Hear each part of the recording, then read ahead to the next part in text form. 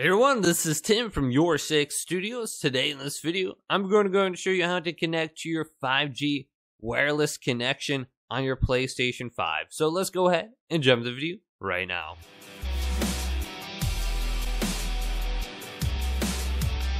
So if you do connect with your 5G Wi-Fi connection on your PlayStation 5, you are going to be getting faster and more reliable connection speeds. So how would we go ahead and do that? So on the home screen, if we go up to the top and go to settings and select this, and then go down to network. Under here, let's go to settings, then go to set up internet connection. Now choose the Wi-Fi connection you want to set up to. Now under the setup internet connection page, press the options button. Then go on down to Wi-Fi frequency bands. Now it's currently set to automatic. We want to go to 5G. If we go ahead and go to 5G and press this, we will only see 5G connections that are available to connect to. So the 2.4 gigahertz connections will now have like an X through them.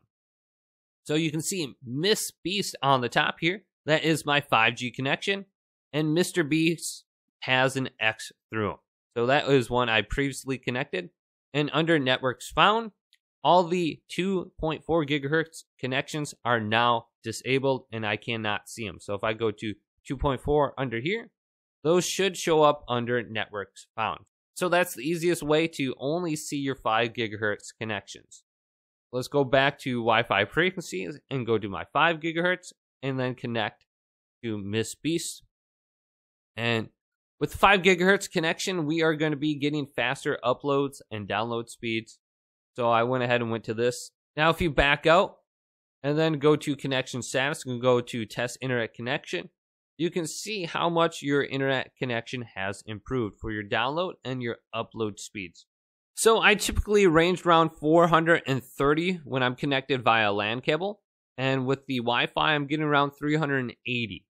So it's a little bit slower, but it's still pretty reliable, especially compared to the 2.4 gigahertz.